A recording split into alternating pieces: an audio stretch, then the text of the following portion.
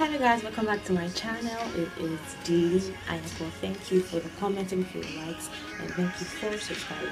So if you don't know what this video is about, please stay tuned.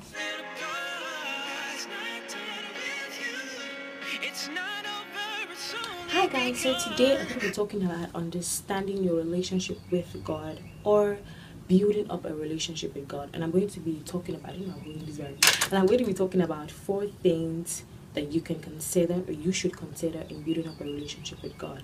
Now, the first thing is allow God to align you. Now, everyone carries different grace. Everyone has different grace upon your life. So allow God in, let God into your life, and let Him align you. Let Him define the boundaries and the limitations, and understand God, talk to God, and learn how, or rather try and build yourself to know when God is speaking, the spirit of discernment, and that will really help you when God aligns you. It is really great because you do things according to what the word of God says and not what the world says, and that is just perfect.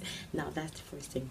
Secondly, we should always have something that constantly drives us to yearn for God. I go to the Redeemed Christian Church of God, and you can become a worker in church, and you can teach, you can go to a clean church, you can join the Salvation Army, you can join different types of groups in church. It might not even be joining a group in church. It might be going out to preach to people, it can be helping the needy, going to the orphanage, or anything. That one thing that just keeps you working for God, that thing that constantly drives you. It can even be your music playlist. When you listen to your gospel playlist, you're like, God, I just love you, I just want to serve you continuously. So that thing, that just gingers you over the time to be with God and be in God's presence, you should have that. That is number 2. Now, number 3, be mindful of your weaknesses and your strengths, or rather know your strength and your weaknesses. Know what takes you backwards, and know what has a tendency to make you backslide. I think every Christian or every normal human being should know their strength and your weaknesses. When you can fall short, and once you identify whatever your weakness is, whether you just have this particular friend that keeps giving you all these stories or anything, and then you're like, man, this person is living the life, let me just follow this person. Or maybe it can be anything that just draws you down or can make you weak in spirit. Once you identify that, pray to God and let it go, because you don't want to go 5 steps forward in your spiritual life or in your Christian life and then go 10 steps backwards. You don't want to backslide as a Christian, and I pray that God will help us and we will not backslide in Jesus' name. Now, lastly, just to say this out, everyone has different grace. When I say different grace, everyone has spiritual capabilities, different spiritual capabilities, and our talents are different, our gifts are different. So know what your gift is, know what your purpose is, because you cannot say, for example, if you haven't gotten the spirit of the gift of speaking in tongues, and then maybe you go to church and then you hear someone and you try to force yourself to speak in tongues, or you don't know how to sing and you want to force yourself to sing, when oh, that my friend, she is blessed with the voice. Don't say, oh, because the person is doing it, that means I can do it. Now, let God say, you know what, Dilly, this is your gift. This is what I have given unto you to, win souls for me, or to serve me, and this is your purpose. This is what I've called you to do. And if it's your time to speak in tongues, you would speak in tongues. Don't worry. Don't fuss it. Everything will come as long as you desire it.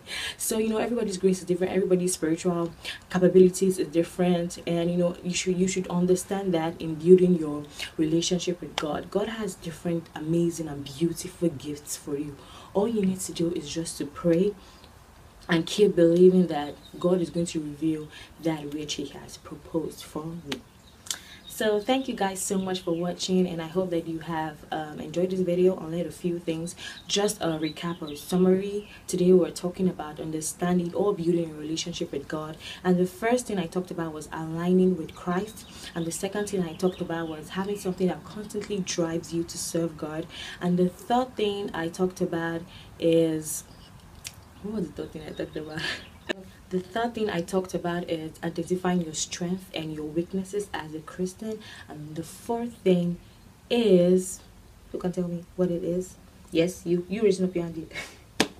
Oh yeah, and then the fourth thing is identifying your spiritual capabilities. Ask God to reveal unto you your spiritual capabilities, your gifts, and if you have any desire, you tell God that, oh God, I would love to speak in tongues. I would love to grow higher in spirit. I would love to, anything you want to talk to God about, just meet Him, and He's got you. He's gonna do mighty things. So, believe in God and keep having faith, and He will surprise you. Don't forget, bespoke miracles, tailored intervention, custom made miracles just for you and for me. Okay, so guys, I have a song for the day. I'm into songs. I love songs a lot. So my song of the day is Sonny Badu, SONNIE space BADU, and it is My Soul Says Yes. It's a beautiful song. It has really blessed my life and changed my life, and you guys can download it anywhere, and trust me, you would fall in love with this song. Thank you so much for watching. See you guys in the next video.